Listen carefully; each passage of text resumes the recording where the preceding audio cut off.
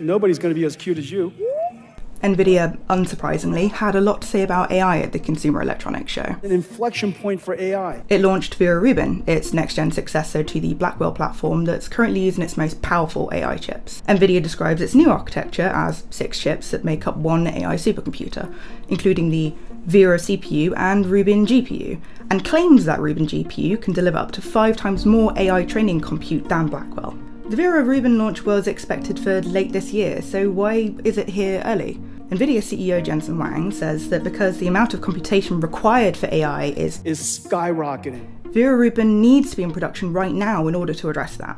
And then there's AI for autonomous driving. The world's first thinking, reasoning, autonomous vehicle AI. Alpamayo, a newly announced portfolio of AI models, blueprints and datasets, can give vehicles level 4 autonomy, which basically means they can drive themselves without human intervention but under very specific conditions. The first AV car from Nvidia is going to be on the road in Q1. The first passenger car that's going to be launching with this technology is the Mercedes-Benz CLA.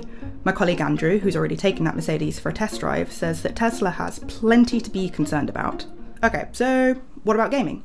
We didn't get any consumer GPUs this year, but that is to be expected. Not only did Nvidia previously say it was going to cut its gaming GPU production by 30 to 40% starting in 2026, but it also tends to release its RTX gaming cards on a 2-year schedule anyway, and we got the RTX 50 series at CES last year. So instead, we get stuff like the launch of DLSS 4.5, which offers visual improvements and fewer artifacts compared to DLSS 4. Those with newer GPUs will see far greater benefit, however, because it's going to run faster on people that have an RTX 40 or 50 series graphics card.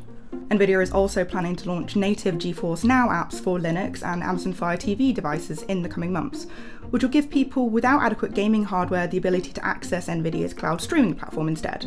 And lastly, a new set of G-Sync Pulsar gaming monitors is also now available, which uses a built-in light sensor to automatically adjust the brightness and colour on your display depending on the lighting in the room around you. All of this is better than nothing, but if you don't particularly care about AI, then this isn't the most interesting year at CES that Nvidia has had.